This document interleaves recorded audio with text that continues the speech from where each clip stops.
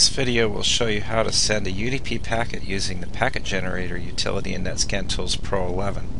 First of all, I'm going to launch the packet capture utility so that we can see exactly what we want to capture.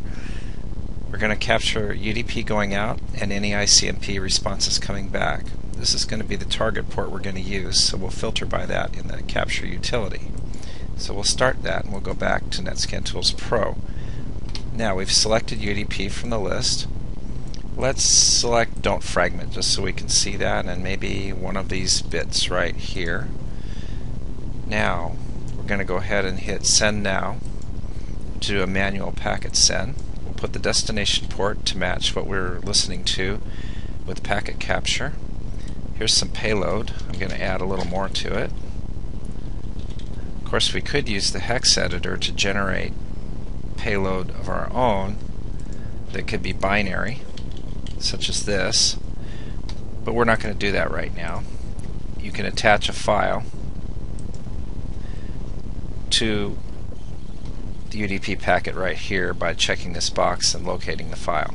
So let's go ahead and send the packet, and in the main window we said we're going to send 3 with an interval of a quarter second apiece. Packets have been sent. Now let's go look at the packet capture. So we're going to stop, and as you can see, here's the packets going out, the 3 UDP packets, and the ICMP responses.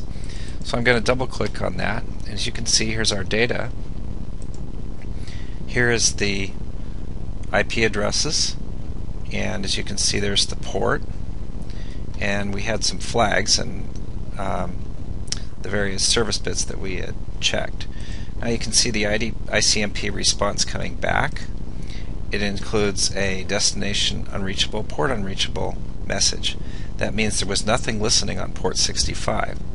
So, as you can see, there's the ICMP header, and you can see as part of ICMP it sends back the portion of the UDP packet that it needs to send, and in this case it included everything because it was short enough, and you can see our original data in there. And there's the next packet, the next response, and the next packet, and the next response. Of course, you can always right-click in here and use this selection to launch a packet capture analyzer such as Wireshark. So I'm going to close this and go back and talk a little bit about this. You have various header options that you could set. You could set, as I said, fragmentation and the class point bits, the time to live, and various other field values, and you can also override the packet length that appears in the header. If you wish, you can change the MAC addresses of the Ethernet header itself.